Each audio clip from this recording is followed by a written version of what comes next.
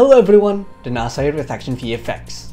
In today's tutorial, we will be learning how to create a lightsaber effects in Foundry's Nuke. We will cover one way to do a lightsaber effects using the rotor node, as well as compositing the sparks and the glow using our ActionVFX spark hits and icon lens flare collection. And of course, special thanks to our friend Christopher Clements from Fix It in Post for lending us the plate assets from his amazing short film Star Wars Scene 38 Reimagined, which, if you haven't seen it, go check it out in the description below.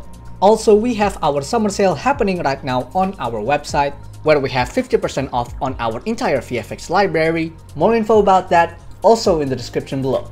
And now, without further ado, let's get started. Okay, so here we are in Nuke. Here we have our original green screen plate of Darth Vader fighting Obi-Wan Kenobi. And then on the side here, we have this node tree of the plate that have been keyed out and composited on top of a background. Now, we are not going to deal with the keying or compositing of this plate to the background. We're just going to work on the lightsaber effects in this tutorial. In order to do a lightsaber effects, it is ideal for you to have the actual blade of the sword when you are shooting. That way, we can just trace this lightsaber prop using tool like rotor node to create a matte that we can later add glow effects on. So, because we need to see the blade in the shot, we are going to do our lightsaber effects in this original green screen footage. And once we are done doing the lightsaber, we're going to move the effects to this script where we have the plate keyed out and composited. So, I want to do Darth Vader's lightsaber first. And to do that, we want to create a tracker node, and we want to track each ends of the lightsaber blade. So, let's create a tracker point, and let's track the edge of the hilt here. And then we want to track this forward. And then we want to track this backwards slowly.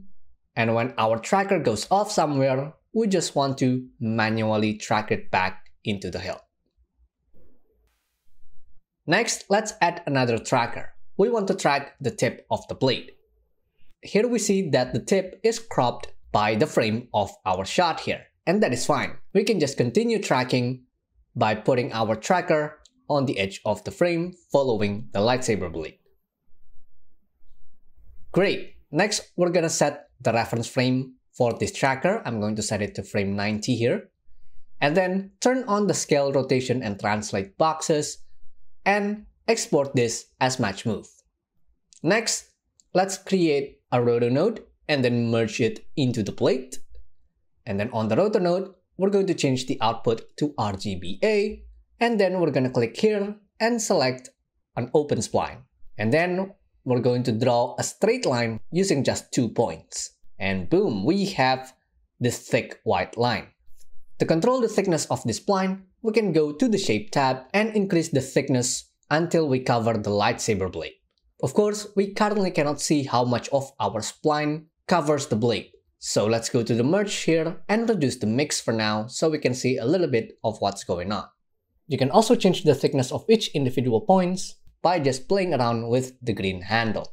Now let's plug in our match move that we made earlier, and now we have our spline already following the saber pretty well. So what we're going to do now is to just scrub through the timeline and make sure the spline is always covering the lightsaber. One of the problems that you may face with your lightsaber prop is it bends. So what we don't want to do is to add a point to follow the curvature of the prop. What we want is to always maintain the straightness of the lightsaber. So here, let's look at where the handle is pointing at. And then we want the tip of the lightsaber to follow the direction of that handle. Don't worry about the prop not being covered because we will just mask those out later. Also, during the motion blur, we want to put our saber in the middle of the blur and increase the thickness of the tip. Now, of course, the problem is that we have a rounded edge instead of a flat smear blur like in the plate. That is fine. What we will do later is to chip the rounded tip using another rotor shape. Okay, so here I have my lightsaber. Now let's get a merge and put in just before the match move.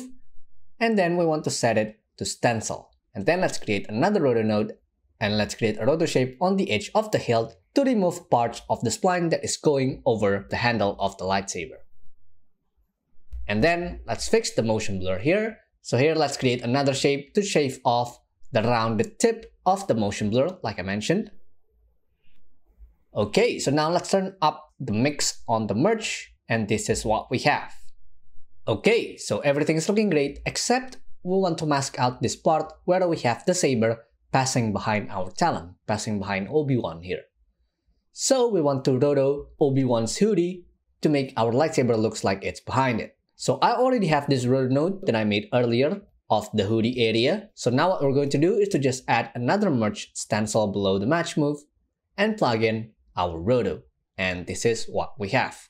And now we finally want to add the glow effects. So let's get glow, and we want to set the tint to red, and then let's increase the size a little bit, but not too much. Basically, we want to create a thin inner glow on our lightsaber, and then we want to copy paste the glow, and then on the bottom one we want to increase the size really big and reduce the brightness.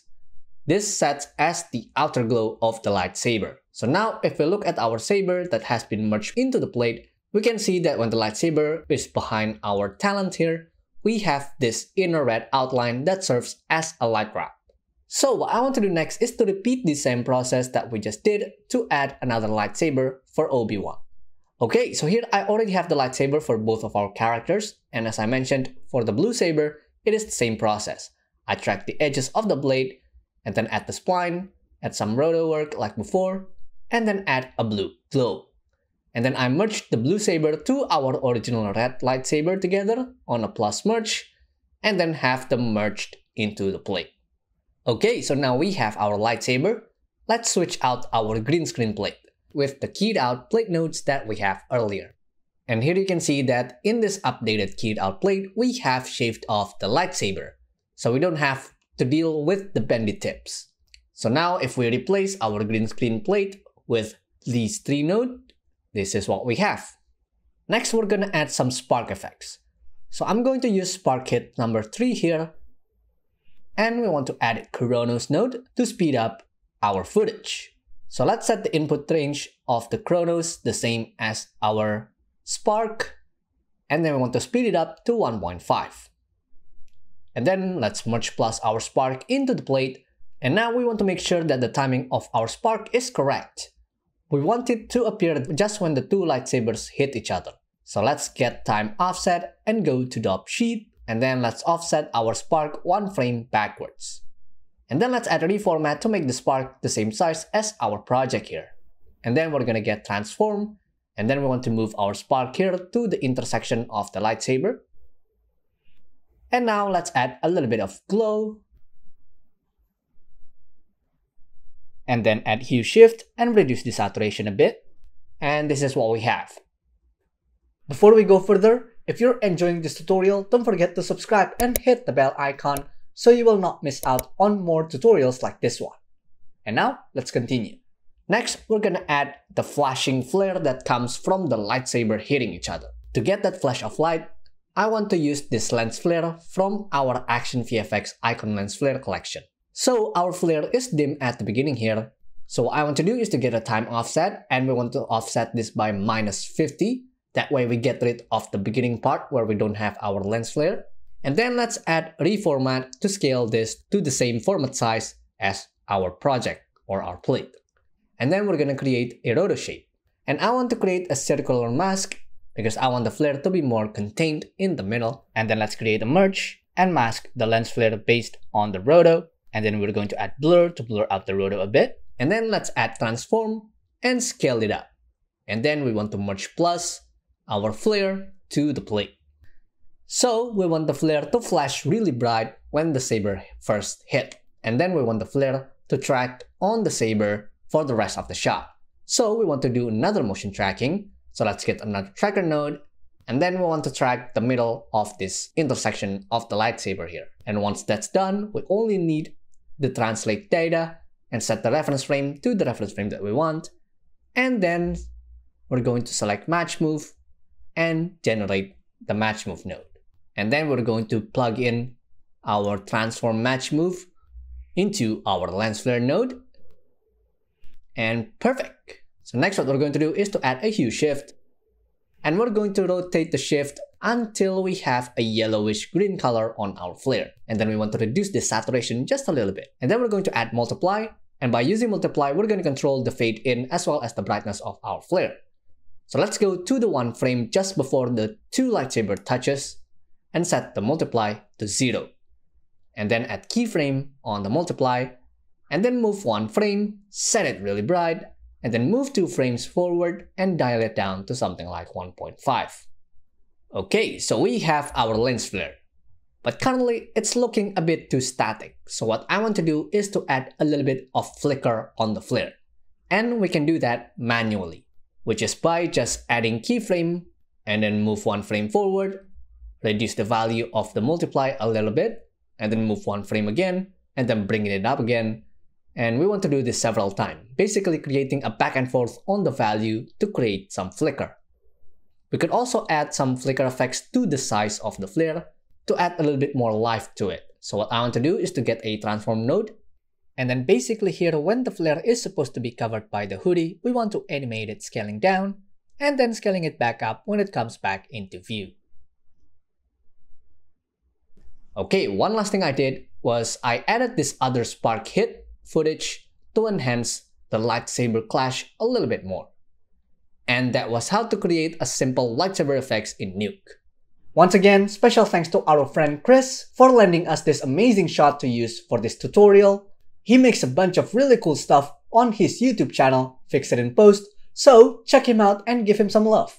And of course, if you want to purchase the VFX stock footage that I used in this tutorial, you can check out our website at ActionVFX.com. At ActionVFX, we provide high-quality VFX assets for your VFX needs. We have fire, explosions, energy, and many others. You can also sign up for our ActionVFX subscription starting at the low cost of $14.99 a month. This is the most affordable way to access our library, and you can cancel anytime, no contract. Thank you so much for watching. I encourage you to drop a like and let us know in the comment section below what you thought of this video, or if you have other tutorial ideas that you would like us to cover. Most of all, be sure to subscribe. We are aiming for 100,000 subscribers by the end of the year. And also there are a ton of other resources on our channel, such as tutorials, podcasts, VFX breakdowns, and so much more that we think you'll find valuable. This can be your home for visual effects content. So, see you next time. Bye-bye.